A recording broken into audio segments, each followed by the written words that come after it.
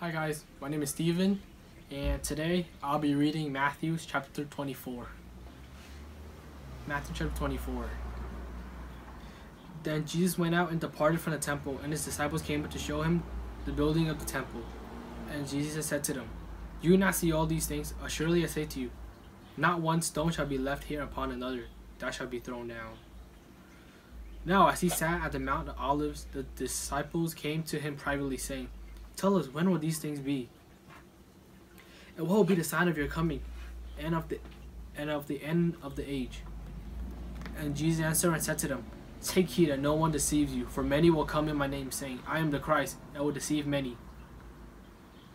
And you will hear of wars and rumors of wars.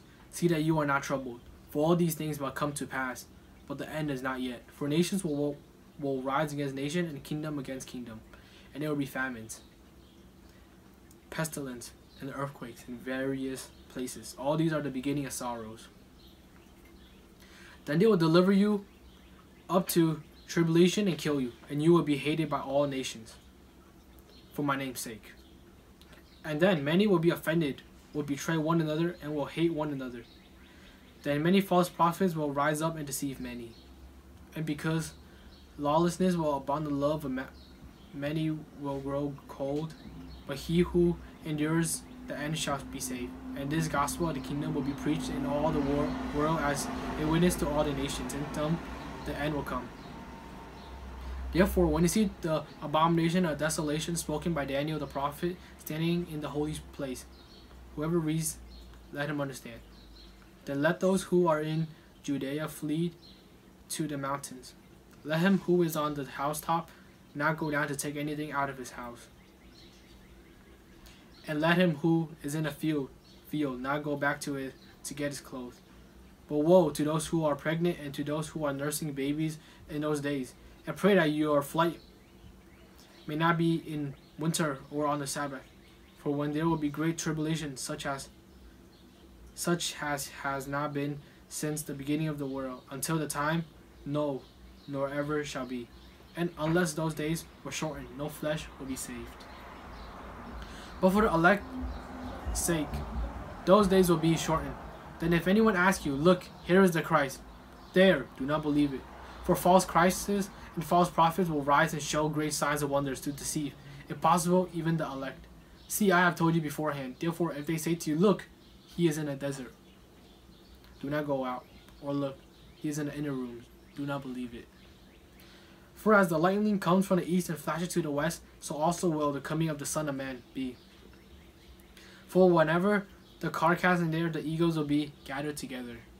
Immediately after the tribulation of those days, the sun will be darkened, and the moon will not give its light. The stars will fall from heaven, and the power of the heavens will be shaken. Then the sign of the Son of Man will appear in heaven. And all the tribes of earth will mourn, and they will see the Son of Man coming on the cloud of heaven with power and great glory. And he will send his angel with the great sound of trumpet, and they will gather together his elect from the four winds, from one end of the earth and heaven to the other. Now learn this parable from the fig tree. When his branches had already become tender and puts forth leaves, you know the summer is near. So you also, when you see all these things, know that it is near, at the doors. But surely I say to you, this generation will by no means pass away, till as these things take place. Heaven and earth will pass away, but my words will by no means pass away. But of that day and hour no one knows, not even the angel of heaven, my Father only. But as the days of Noah were, so also will the coming of Son of Man be. For as in the days before the flood, they were eating and drinking, marrying and giving in marriage, until the day that Noah entered the ark, and did not know until the flood came, and took them all away, so also will the coming of the Son of Man be. Then two men will be in a field, one will be taken and the other left. Two women will be grinding at the mill, one will be taken away, the other left. Watch therefore, for you do not know what hour your Lord is coming. But know that if the master of the house has known what hour the thief will come, he will watch and not allow his house to be broken into. Therefore, you also will be ready, for the Son of Man is coming at an hour you do not expect. Who then is a faithful and wise servant, whom his master made ruler over his household to give them food in due seasons. Blessed is that servant whom his master, when he comes, will find so doing. Assuredly I say to you that he will make him ruler over all his great things. But if that evil servant says in his heart, my master is delaying his coming, and begins to beat his fellow servants and to eat and drink with the drunkards, the master of the servant will come on a day when he is not looking for him, and at that hour he is not aware of, and will cut him in two and appoint him his portion with the hypocrites. Then shall be weeping and gnashing of teeth. Matthew chapter 24. See you in Matthew chapter 25.